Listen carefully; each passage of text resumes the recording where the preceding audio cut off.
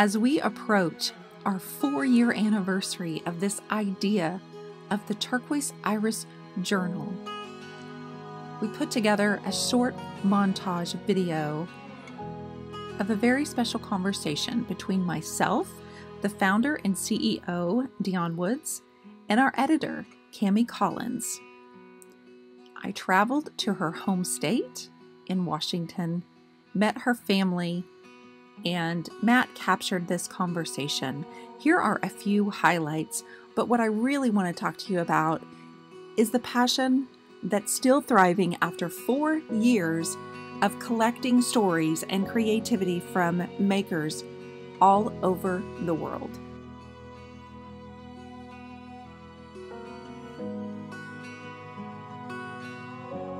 But first, let's talk about print and how, with the technology, universal language growing and moving at the speed of light, so many people will ask me, "Are you sure you want to do your magazine in print?" Yes, I'm 100% sure. Yes, it has been challenging. Yes, the cost of paper has been astronomical. Yes, it's just been a challenge. Shipping books to people's home on a regular basis with a very, very small team.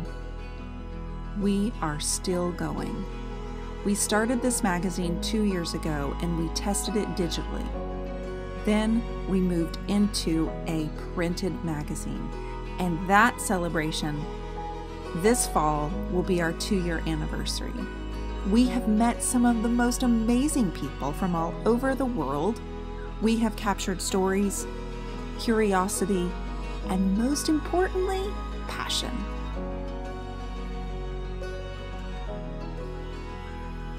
This has been a family affair for all of us involved.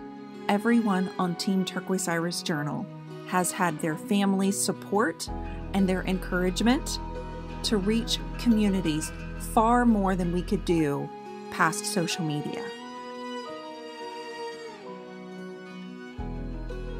And yes, we have big goals, we have big dreams, and we want you all a part of that. The turquoiseirisjournal.com is where you can go and subscribe.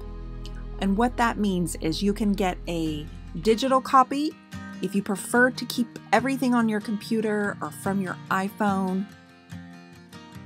Or better yet, you can have a printed copy delivered straight to your mailbox. You can give a gift subscription, and our curators and contributors every single quarter relish in the joy of knowing that you are learning from them and hopefully remembering and being motivated and inspired to make something of your own.